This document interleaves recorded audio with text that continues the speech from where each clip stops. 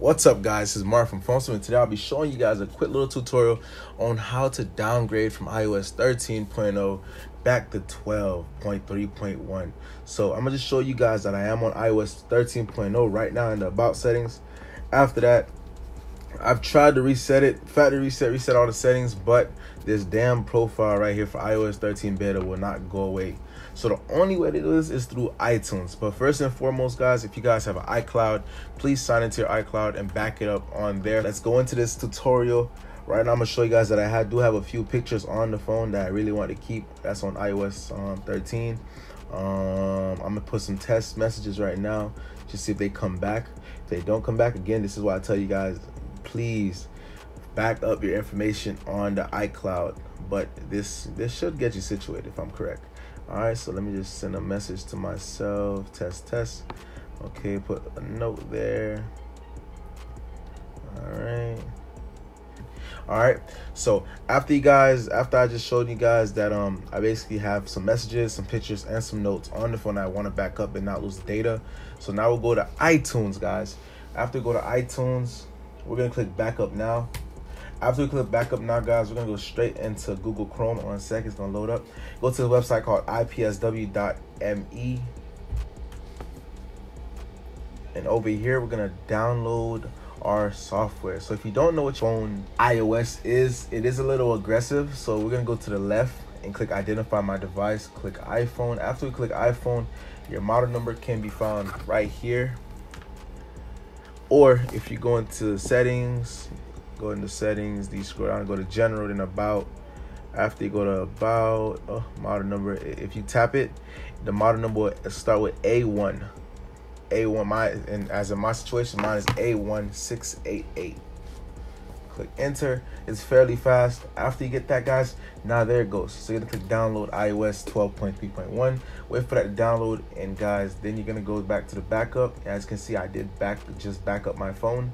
So now what we're gonna do after this is done downloading, we're gonna just restore it to iTunes, and let's give it a few minutes, guys. All right, give me a few. All right, guys, after that just finished downloaded, now we're gonna go back to iTunes and click tap shift on the keyboard, then click restore iPhone. Now we're gonna go to the file we just downloaded, which is the iOS 12.3.1 for our iPhone 6s or whatever iPhone you may have. Click that and click restore. So as that restore process is going, we're basically gonna go change some settings in that backup that we did for the phone. So we're gonna go to run.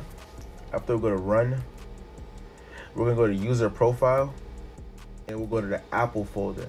However, if you don't see this folder, when you do that, click run again. Put the little cache and go use app data. However, if you downloaded iTunes from the Microsoft store, it won't be an app data, it will be in user profile. So let's go back to user profile. Tap that, tap this, user profile.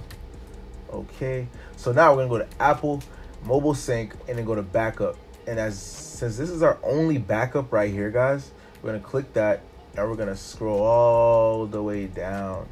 Okay, so we're gonna right click right here, go to open with, and we're gonna open with Notepad. I'm gonna toggle not to always use Notepad because we never know what we're gonna do again.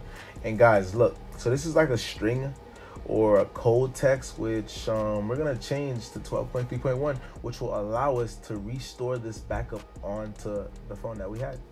Keep going. We're looking for device product version or product version. Okay, there it goes. So guys, we're gonna change this right here to 12.3.1.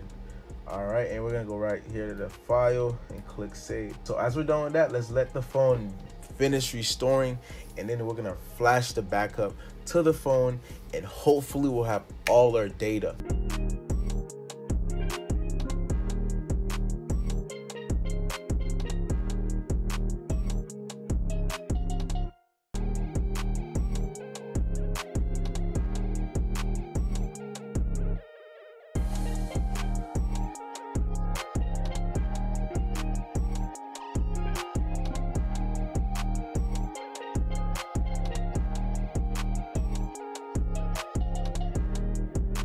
So the backup has, well, the restore has just been finished, and now we can just go to our computer and click to restore from the backup that we did.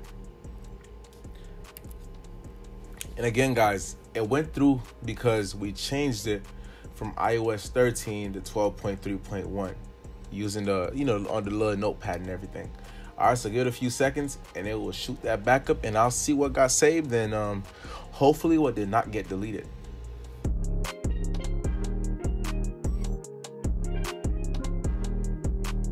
Perfect. All right, so the backup has just finished shooting to the phone. So let's go through that setup, click continue. Subtitle don't use. So I already see, guys, that it already took the brightness that's low on the phone that I left. So that's great to see. That's a good sign. Agree. We don't need none of this. Okay, disable. Get started.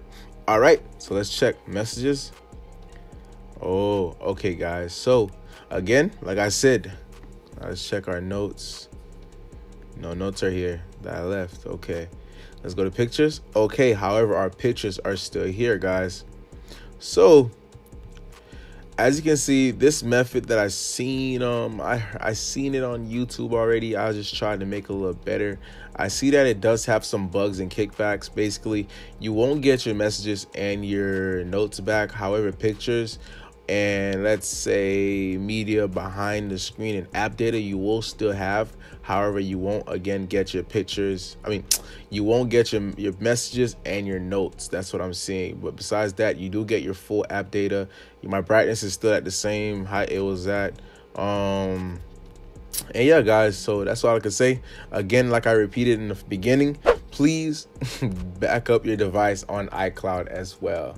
All right, so you can restore it from any iOS and you can use it again. All right, guys, so you guys, thank you for coming in and tuning in to PhoneSmith. You guys, please like, comment, share, and subscribe.